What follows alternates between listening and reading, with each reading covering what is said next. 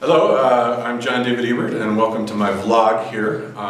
This is part of a series that I'm doing where I'm going mobile through Santa Fe, interviewing poets and writers and having fun with them. And this is the great Santa Fe artist, Blair Vaughn-Gruler, and I'm introducing her to my YouTube audience. And what we're going to do is walk through the gallery and look at these marvelous paintings and have a conversation about them and just have fun. And so I figured what we'd do, Blair wrote this wonderful artist statement that I like a lot: occlude, penetrate, resolve, paint in relation to the body.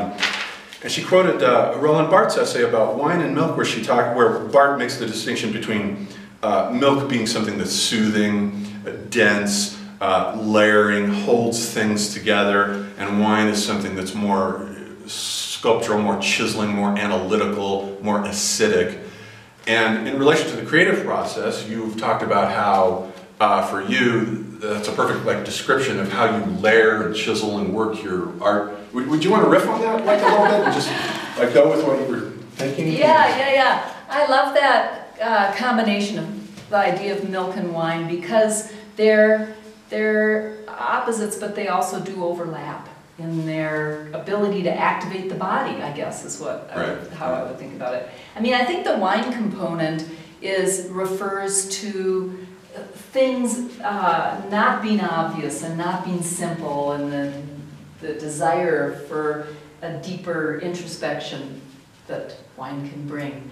But milk, on the other hand, is the great soother. So when those two things collide, to me, that's where this happens, and I want to be in between. It's an interesting dichotomy too, because it kind of makes me think of Dionysus, right, with the wine, the god of wine, and the milk of the great mother, Artemis of Ephesus, is the great mother with all the multi-breasts. She has all the breasts because she's the giver of milk, and her body is the nourishment. I sort of think of those two. When I read that, I thought, because I started out in mythology, that was my background. So, and I thought about that, Dionysus and Artemis, and how they're kind of hidden archetypes underneath this, what is apparently purely abstract. But I think if we dig, for a while and play with them, we'll find all kinds of stuff. So this one is one of your earlier ones, right? It's 2016? Yeah, 15, 16, I think. Okay. It was over a period of time, actually.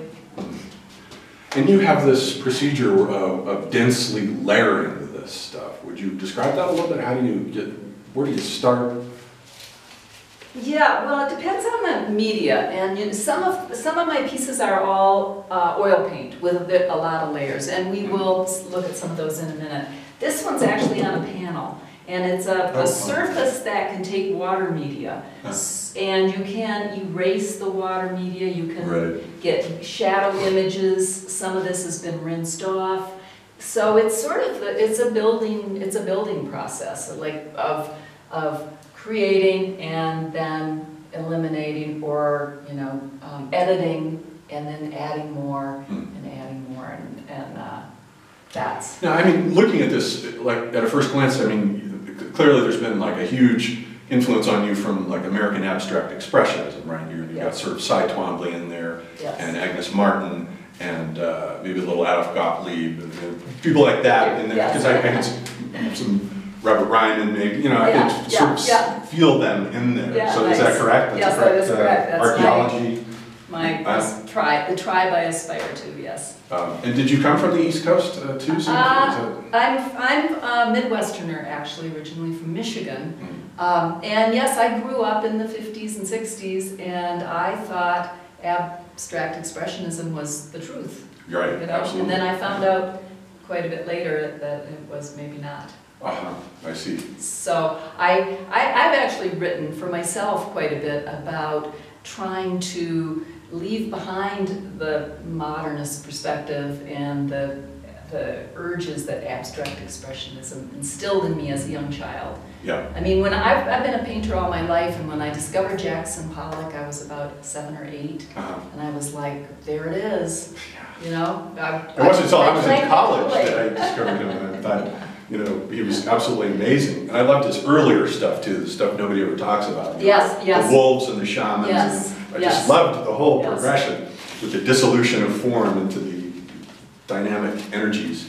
There's a lot of that kind of dynamic energy. Like what's this piece over here, there's a lot of dynamic energy, but it's very, unlike Pollock, which is explosive, this is very compressed and contained. It's got a very sort of rigid sculptural order to it that I like, that compresses the signifiers into this phase space. It's really wonderful.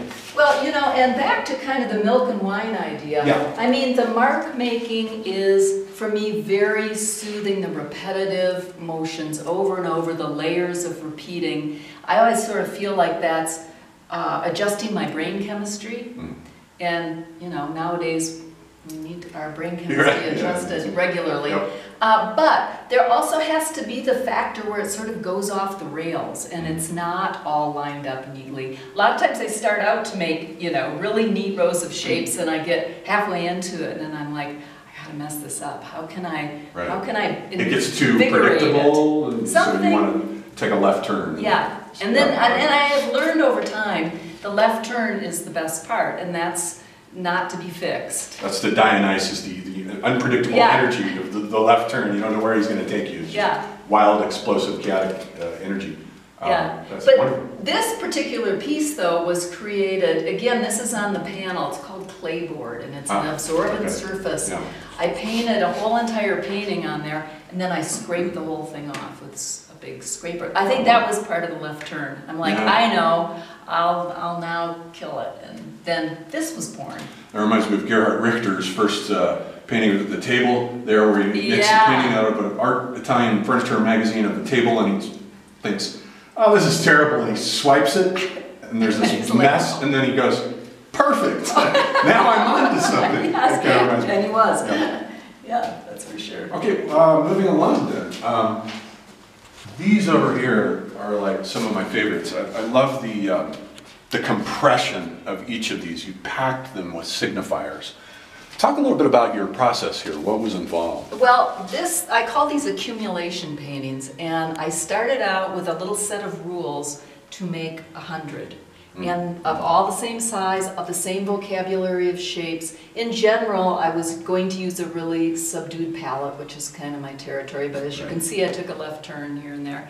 But anyway, and their shapes glued onto little canvases. So it's compulsive gluing is what it really is. Right. And anyway, my story is I did about 20 and then I was like, well, I've done all the possible ways I can do this. Right. And I was like, well, too bad you have to keep going because you have to do 100.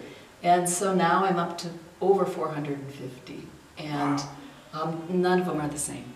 That is amazing. As far as I can remember. That is absolutely, they're stunning. They're just so compressed and compact, and you can just feel them pulsing with energy. Yeah, nice, thank you. They're alive. These things are alive. They're really fun to make. They're like cells. Yeah. They are cells made out of signifiers. That's art cells. Love that. Yeah. They are just super compulsive because I go in, you know, batches, and sometimes it's a batch of several dozen. But it's like they build on themselves. It's like they're reproducing themselves. Without me. They are alive, actually. As it turns out, they reproduce asexually. They just mitotically split, and there they go. But the satisfying thing for me, which is really threaded throughout all of my work, is the organizing and the fitting and the making sense. There's a little bit of an obsessive compulsiveness. There about is. that. Yeah. I know. Like, how long does one of these take you to? I can go through the basic gluing procedure really fast. I can do 6 or 8 of them in a half a day. And then then there becomes layers of paint, and then the process slows down, and you know, sometimes drawing and sometimes other things that happen. Okay. So. Wow, these are great. The Okay, let's move on. Let's see what